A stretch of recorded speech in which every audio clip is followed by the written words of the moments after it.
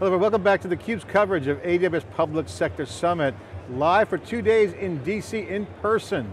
theCUBE is here, there's an expo floor, there's people face to face. And I'm here at Adriana Gascoigne, who's the founder and CEO of GirlsInTech, CUBE alumni, friend of theCUBE. We've known her for a long time, watched her success, really making an impact. Great to see you, thanks for coming on. Wonderful to see you, John. Thanks so much for having me. You know, one of the things that Sandy Carter talks about, Max Peters talks about, all of the Amazonian leadership talks about, is skills training. Yeah. Okay, this is a big deal. Okay, so getting talent in to the industry is critical, and also diversity and women in tech and underrepresented minority groups are key. This has been like a constant focus. You've been successful in convincing folks about tech and working hard. What's the update?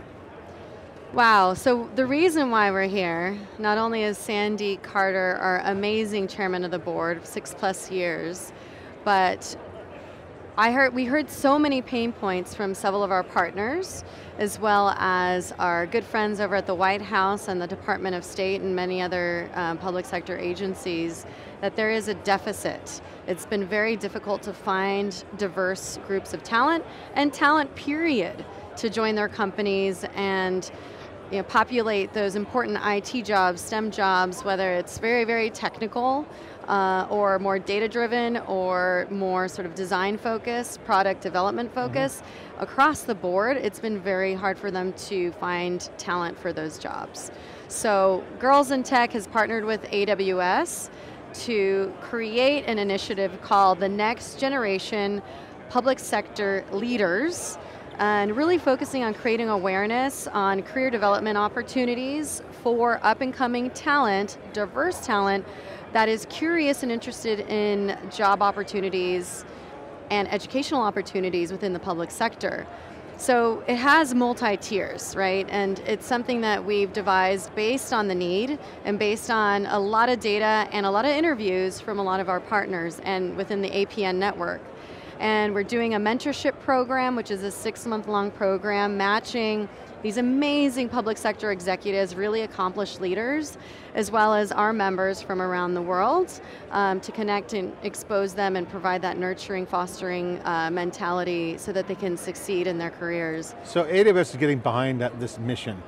Yes. And public sector is really fast growing, changing. Yep. You're starting to see a lot of public-private partnerships go on, so not just the old school public sector business. Yep. I mean, the pandemic has shown the impact of society, so what does that do for the melting pot of talent out there? Have you seen anything out there, and how does that relate to this? Has that helped you at all, or what's that mean for the mission?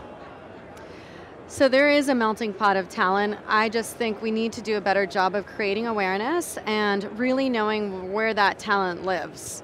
Like, what are the blogs that they read? What are the videos that they watch and listen to? Where are they, right? And we need to do the hard work in investigating and understanding, like, taking a more empathetic approach to really finding out what, how we can access them, what their needs are. What are the things that pique their interest within these jobs within the public sector?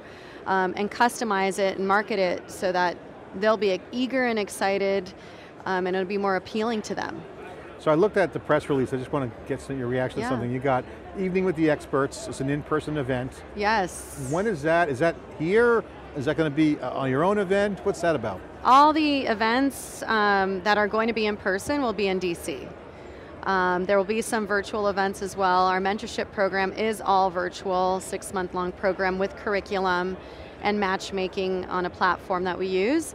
The Evening with the Experts, which is a panel discussion with experts from AWS and beyond, the APN network.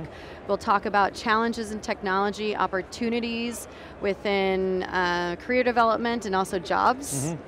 We'll do recruitment, like on the fly type of activities as well, speed interviewing, speed networking. We also have a few other programs, our webinar, which is about the next gen public sector opportunities, and this is more about the challenges that people face, that companies face, and the new technologies that will be launched very soon. And we're doing a widget on our jobs board to highlight the new career opportunities, new job opportunities from all of the public sector partners we work with. So very comprehensive. comprehensive. It's very comprehensive. So on the 6-month guided mentorship program, how does someone get involved in this? Applications? What's that going on there? It will be an application process, and we will promote it to anyone who signs up to our newsletter. So go to girlsintech.org, sign up for our newsletter, and we will be posting and sharing more information on how to people get involved. But we'll definitely send custom EDMs, essentially, promoting to the people who are here at the conference, and also through our GirlsInTech DC chapter as well. So I have to ask you, I know you've been really busy, been very successful, you've been out and about. What's the trend line look like? Well, not for the last 2 years, though. No, We've been in lockdown. No, you've been working hard, though. I know, I've seen it. Not out and about, now you are. Yes, now I'm out and about. What's the temperature like now in terms of the pulse of the industry relative to progress? What are you finding? What's the current situation? Progress for women in tech in the industry? Yes. So, since I started Girls in Tech in 2007, we've made a lot of progress. I would say it's a lot slower than I thought it would be, but you do see more and more women and people representing BIPOC actually apply for those jobs.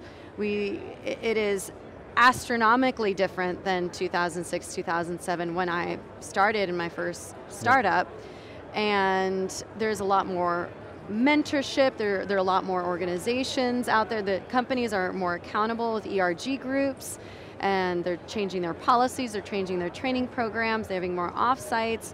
There's now technologies that focus on tracking productivity and happiness of employees. So that, like, all of that did not exist, or I should say none of that existed. It was rare. You know, and so we worked hard, we've worked hard, but it takes a village. It takes a lot of different people to create that change. And now one of Girls in Tech's mission is not just providing that education, that community, that mentorship. We want to get the corporates involved. We want to teach the corporates about DE&I training, the importance of diversity, different tactics to recruit, so on and so forth. And it's been so amazing, so inspirational. I started working more on partnerships and having our monthly calls with partners because I love it. I love collaborating and it's having... It's good to recruit a good peer group around you too, to accelerate and create more territory of awareness and impact. More people can get their hands involved. And I think to me, that's what I think you're starting to see now with podcasts and media. People are starting to go direct, tell their story. Apps are out there now, as you mentioned.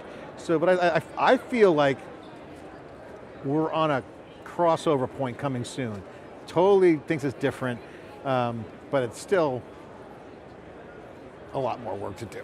A lot more work. We just scratched the surface. I know, we've just scratched the surface, but we're so excited to be here. AWS is a huge supporter, thanks to Sandy Carter and her team. It's been an amazing experience. Sandy's got great vision, and you know, she's takes risks, so she's actually got the Amazonian concept of experiment, try something, double down if it works.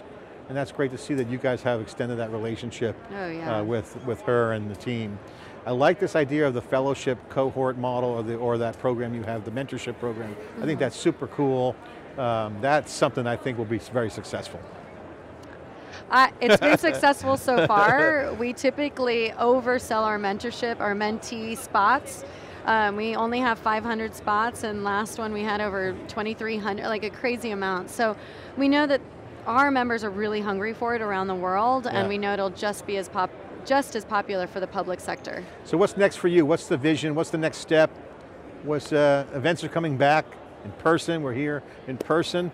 There's just so much going on. I wish I could clone myself, and we're busting at the seams. And I think the things that are really exciting to me are being able to produce our programs internationally, specifically in developing countries.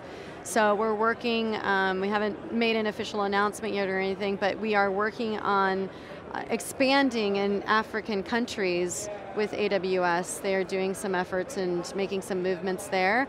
So places like Cameroon, Ghana, Nigeria, Egypt, we are looking to create chapters there for Girls in Tech and then expand our programming. We're also, as mentioned earlier, we're working a lot with corporations to provide DE&I training. So training about policies, inclusive leadership, making sure they have the tools and policies to succeed and for their employees to feel comfortable, safe, and productive in their work environments. Adriana, great to see you, congratulations. GirlsInTech.org yes, is the URL. Check it out, a great mission, very successful, making progress. Any stats you can throw out there that you can share on what's going on before we wrap it up? Yeah, so right now, Girls in Tech has 58 active chapters in 38 countries with over 70,000 active members. And by the end of the year, we will have close to 100,000 active members. So hopefully we'll see you next year and that number will double or triple. Sign up, tell them John sent you. No, don't say that because you won't get no. Great to see you. Thanks for coming on. Nice to see you too. Thanks so much, John. Great to have you on. CUBE coverage here at AWS Public Sector Summit in Washington, DC. It's a live event. We're face to face. We had some remote guests. It's a hybrid event. Everything's being streamed. I'm John Furrier with theCUBE. Thanks for watching.